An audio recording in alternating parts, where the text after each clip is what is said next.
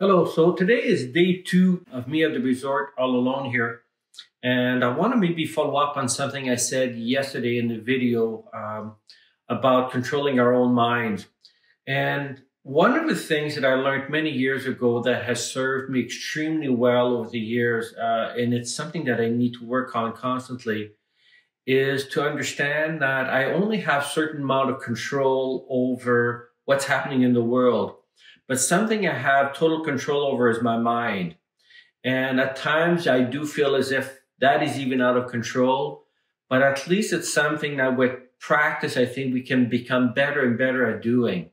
And this is something that I learned from listening to Jim Rohn. So I'm a huge fan of Jim Rohn videos and audios. So I suggest if you've never heard of him, never read any of his books, saw any of his videos or his audios, I suggest that you have a listen to him.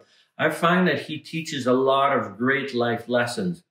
And one of the things he mentions several times in a lot of his books and in a lot of his material is how to finally accept the fact that we're not going to change the world. The world will continue being the way it's always been for the last 4,000 years or so. So if we can't change the world, well, what can we change? But I think it's a matter now of recognizing what are the things that I can change, and as it relates to all the things that I cannot change, such as the things I mentioned yesterday in my video, such as the media, the government, the people, and things like that. What I can do is control how I see these things and how I will react to all of that. And so I think each of us, whenever we're coming across some negativity or things that we're having a hard time accepting, we have to find a way to deal with that in our own mind and how we react to it. Because like I said, odds are excellent that you will not change the world. You will not change the fact that there's always going to be some people who are going to be difficult on you and so on. So whenever I hear people quit because they're having a hard time dealing with people, well, I keep wondering, well, are you going to keep changing jobs until you find the perfect people? Because there's always going to be those people that are difficult to work with wherever you go. And by the same token, if you're going to fire anybody that you've got on your team that doesn't work exactly like you want them to, well, you're continually going to be firing people. So at some point in time, I think we have a duty to ourselves to learn how to think and deal with our own mind. So whenever negative things come our way or situations arise that we cannot change and we have no control over, and we're finding ourselves going totally nuts about it, we have to determine or find a way to counter that. Now, it doesn't always come easy. It sure as heck doesn't come easy to me. But I think there are people out there who can help you with that thinking. And so I've always been inspired by the people who don't let themselves get down, who are always on the up and up, and are always optimistic. And these are the kind of people you want to hang out with, because the reason they're optimistic is because of the control they have over their own minds, about their ability to see whatever's going on in the world and be able to shift that thinking into something more positive in some which way or form, and to learn how to deal with that.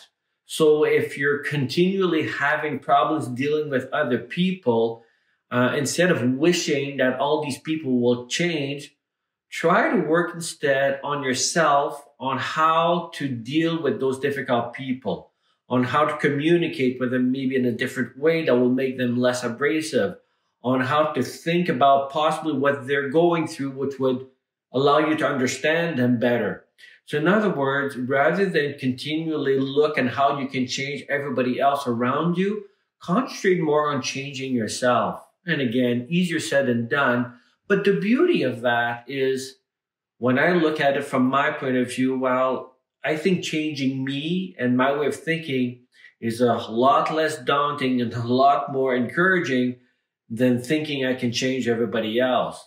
Because I think I can control myself, and I'm confident that with time, I will become better and better at controlling my mind and how I see everything in life.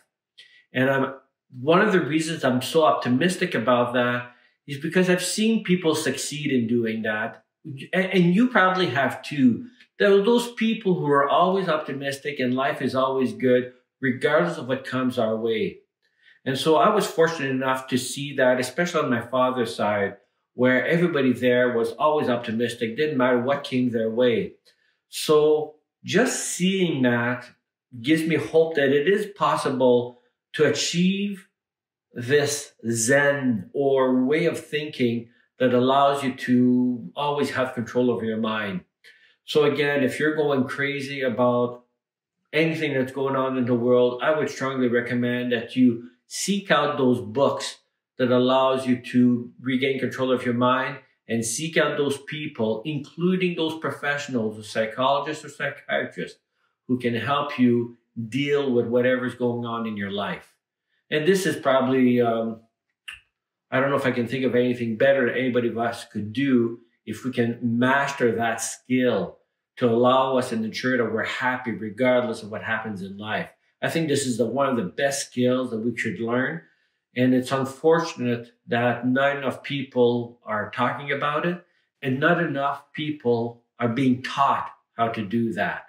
So just a thought. And again, I don't have it all figured out. I'm sure some of you listening to this may have some thoughts on that too. Books that you've read, things that you've seen, people that you've heard, maybe some videos on YouTube that are really, really good. So if you have anything like that to share, I would love to hear about it, not only for myself, but I'm sure people who are listening to this video would possibly like to hear other people's thoughts about possible solutions. And so if you could write your comments below, and for those of you listening to this video, if you could check out the comments below to see if there's anybody who wrote something to add to my video, please do. And of course, if you like this video and you found it useful, please do not forget to like it and to subscribe it. And don't forget to work more on your business rather than in your business, and make every minute of every day count.